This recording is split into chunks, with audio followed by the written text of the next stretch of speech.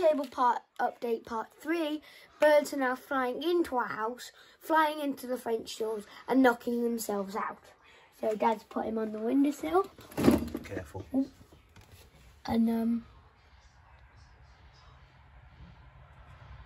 but he's so cute.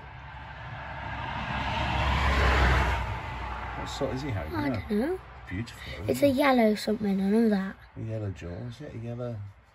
Yellow hammer. He quite likes you, doesn't he? No, he's just not feeling well. Yeah.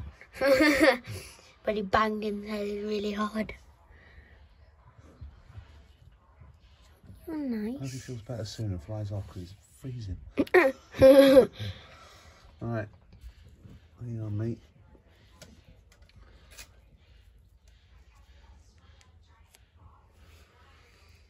Hello. I might just stay. His leg's a bit bent. He's broken, bent, or just the way he sat? He flew head first into the window there, didn't he? His leg first, didn't he? How are you, mate? The drop, though. He seems a bit perkier, though, doesn't he? Yeah. See your foot. Careful, careful. No, his foot's like... Alright. I think we should put him in a little box or something. Yeah, let's keep him.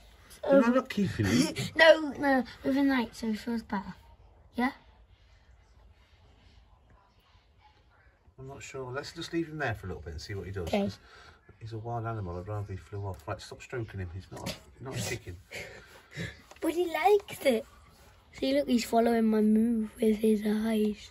Yeah, he's probably thinking, what's this weird yeti that's looking at me? Yeti. Right. And he just flew away. Ah! Guys, don't forget to like, subscribe, turn the notifications on, and if he flies into my back now, I'm gonna be so scared. Bye.